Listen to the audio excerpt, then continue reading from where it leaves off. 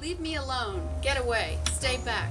I know you, old phobia, old fear, who ask me to hide in a cobwebbed corner, lurk along low light, wear the dark dress, breathe your invisible sickness, stalking our cells in hundreds, firing a fever like lava scorching as I burst off long stone spikes, a leap into your caustic cauldron.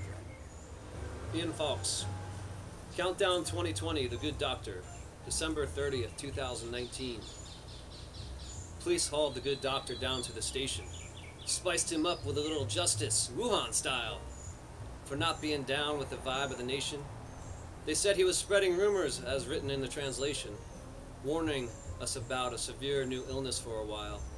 Just 33 years old, Dr. Li Wenli Yang done forgot his station.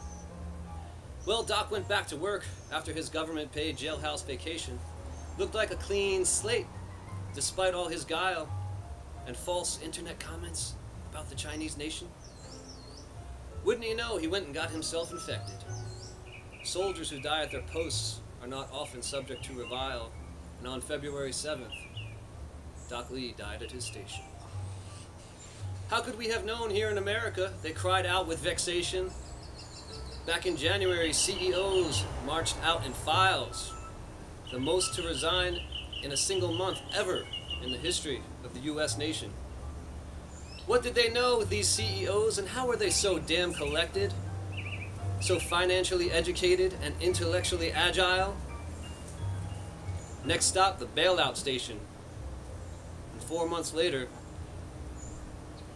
left behind an infected and neglected nation. Not a free country. Hi, Rosalind Brackenbury. This is called Ancestors. My husband shovels dirt and compost, hefts the spade aloft as his Kentucky grandfather did in a lost century. He hauls wood, carpenters a floor where boards were crumbling, cuts, saws, hammers, makes our foundation firm.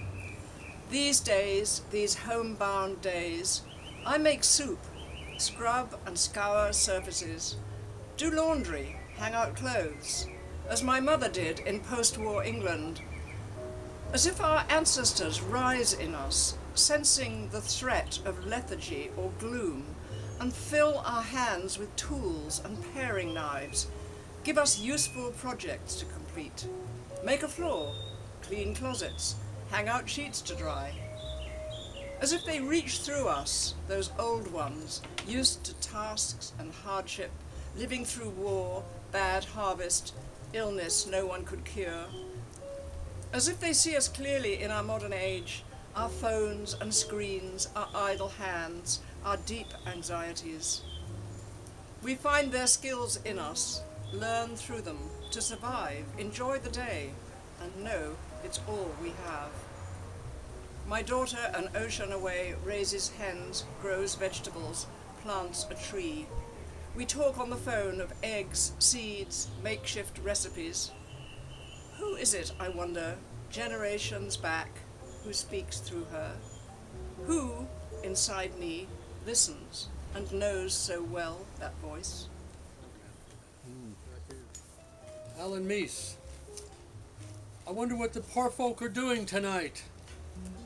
The plague is coming, turning out the light. The streets are gray and grim, the world is dim without a friend. The poor folk are hiding tonight. What they're doing is called not right. The owners sick the cops on them. It's an unwanted lifestyle. It's not a crime, but the rich are giving them prison time. I wonder what the poor folk are doing tonight. I know them well. I've been there before. They're sleeping in the wind without a door, wishing they had just a little bit more. And I wonder what the rich folk are doing tonight, heating the mansion plenty of light. Greedy and glutty, acting slutty, working for pride and power and stuff, hating the lowly and treating them rough.